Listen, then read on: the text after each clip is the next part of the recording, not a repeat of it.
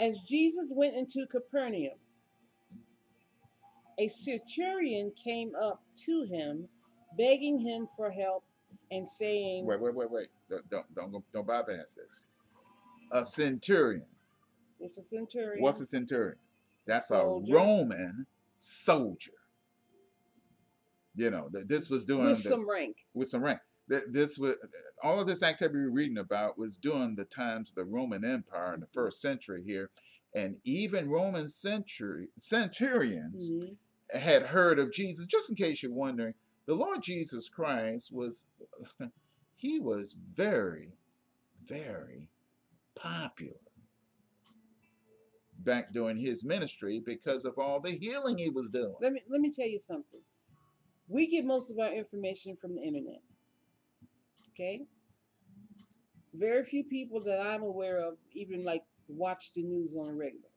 They catch whatever, they catch snippets on it on Facebook or something. In those days, first century days, yeah, it was word of mouth. It was word of mouth. And just like today, people like to gossip. They did it then. Did you hear? Did you hear? Did about you that hear man, about Jesus? The man had one leg was longer than the other leg, and this guy, I think his name was Jesus. He, the carpenter. Yeah. Laid his hands on him. He touched him, and all of a sudden the man got up, or the guy who was at the gate, beautiful gate, and couldn't. These dudes that were like followers of this Jesus, you know, came up there and grabbed the man, and he walked. Talking, telling. There was no pictures. But you know, a person that sits by the beautiful gate for 20 or 30 years, how many people gonna know who that is? Everybody. Because we all got to go to the temple. We got feast days. We got holy days. We have babies. We got to make a personal sacrifice. And he's there. Do you know his name? Maybe. Maybe not. But you know who he is. You know the guy that's always at the gate that sit there, he can't walk. Oh, yeah, I know him. I know who you're talking about. He is walking. So-and-so said they saw him there, and these guys came up to him and said, and he was like, begging for money. And they said, well, silver and gold have I none, but such as I have, I'm going to give it to you. And he's like, well, what do y'all have? In the name. I got the name of Jesus. Jesus I got Christ. The authority of Christ. You see the authority there. See? Rise up and walk. Yeah. And so he did. And everybody that saw that was like, oh, I got to tell somebody what I just saw. This is how, it wasn't newspapers. It wasn't television. It wasn't the internet. It was people telling what they saw. Word of mouth. Okay? And so this thing got, how many people were healing in the days of Jesus? I'm going to say 0. People were going to the temple. People were doing this, and they were giving offerings, and they were paying their tithe, and they were doing all this stuff. But for the most part, people stayed sick. People stayed demon-possessed. People stayed broken. Jesus shows up. People start getting healed. People start getting restored physically. That got attention. Yeah. Got people's attention. That got people's attention. And remember, it got people's attention positively and negatively. Yeah. And that's why he had issues with the Sanhedrin and the Pharisees and Sanhedrin. The Pharisees, so on, because he was doing stuff that they had heard about, but it was taking their authority away from them.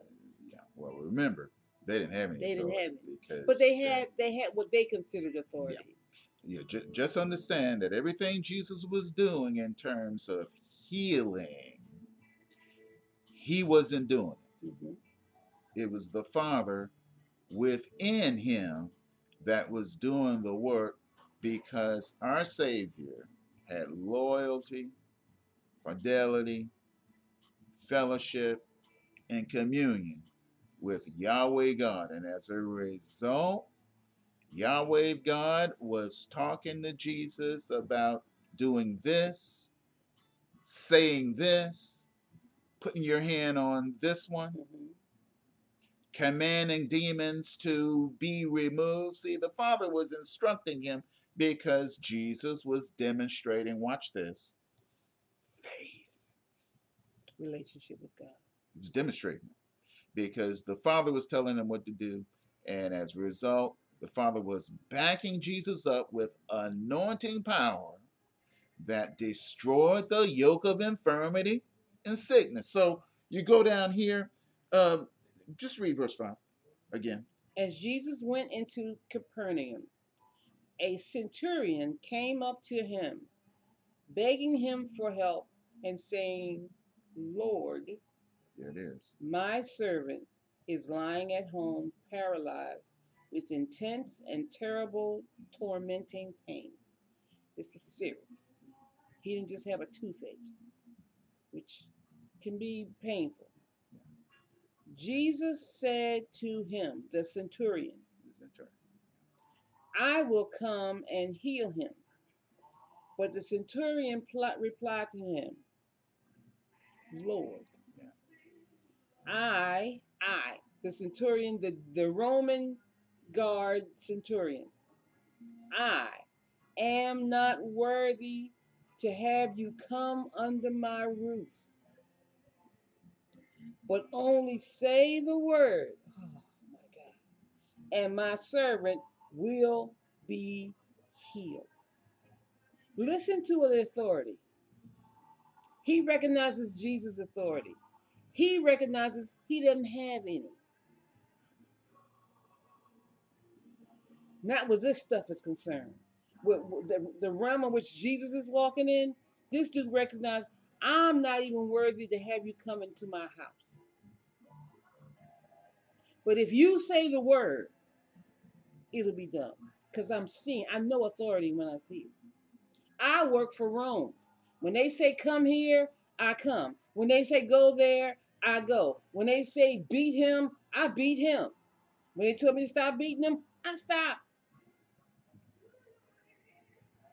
Does my feelings matter about what they telling me to do? No. I'm a man under authority. When I tell somebody to do it, I have some authority. When I say do so and so, they do it. So I know what authority looks like. I'm seeing in you that kind of authority. If you say the word, he'll be healed. Wow. We can learn something from that. Keep going. For I also am a Stop. man. Read that third word. For I also. Yeah. So, the centurion understood authority. Mm-hmm. Centurion was under the authority of Rome. Mm-hmm. And centurion had people underneath him. Mm-hmm. Right? Right. Now, you mentioned before about authority. How can we help the people understand this business of what authority deals with? Authority is a simple word. It strictly means that you have the right to order that. Okay. We're parents. We've had authority over our children. Now they're grown people now. We don't have the same authority that we had when they were little. Why? Because they were totally dependent on us for their safety, for their food, for their clothing, for whatever needs they had. We were responsible for it. Those days are over. All right, now, who gave us that authority?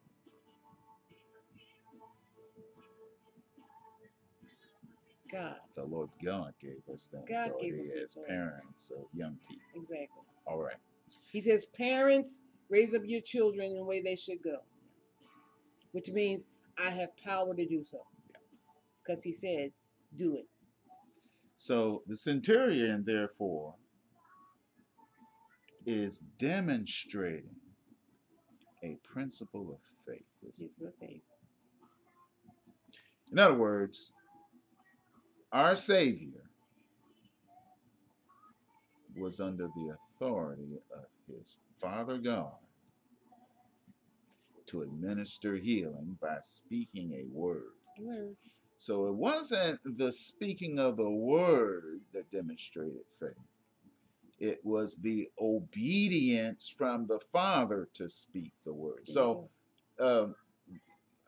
our Lord Jesus Christ heard his Father say, be healed.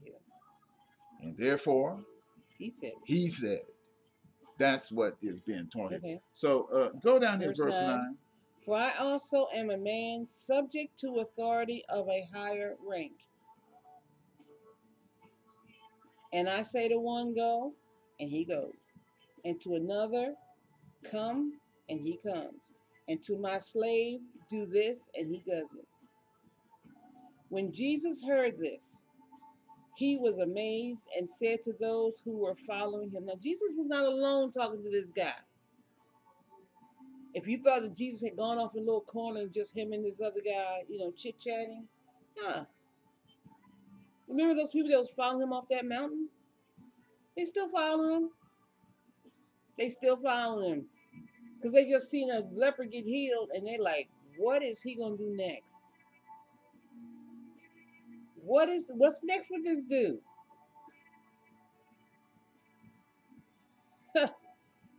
He was amazed and said to those who were following him, I tell you truthfully, I have not found such great faith as this with anyone in Israel. Now, this is a slight smite against Israel. Because guess what this guy was not? He was not of Israel. Yeah, he was a Roman centurion. He was a Gentile, a non-Jew, and a Roman on top of that. And so he is teaching. He is teaching them. What is he teaching them? That faith is not based on your nationality. Anybody can come. Anybody. And get involved Anybody. With faith in God. Anybody. And what did the Roman centurion do? First, he acknowledged Jesus as Lord. Mm-hmm.